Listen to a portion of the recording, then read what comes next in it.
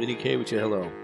An Ohio town is mourning the death of their first female dog mayor.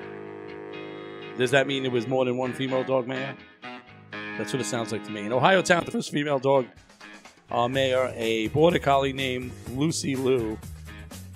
Bobby Lane Kaser announced in a Facebook post that Lucy Lou, the dog, who served as mayor of Rabbit Hash for 8 years, from 2008 to 2016, died Monday at the age of 12.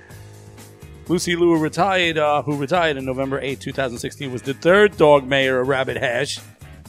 Listen, if you're living in a town that has more dog mayors than people mayors, probably not the best town for you.